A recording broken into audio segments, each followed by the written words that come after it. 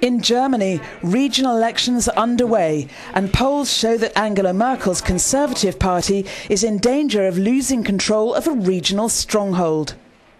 The Saxony-Anhalt state, with a voting population of 2 million, is one of the poorest in Germany and was once part of East Germany.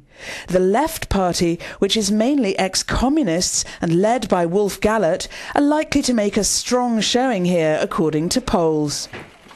If the Social Democrats, currently in coalition with the Conservative Party, decide to throw their lot in with the Left Party, this could mean Angela Merkel's coalition losing seats in the upper chamber of Parliament in Berlin.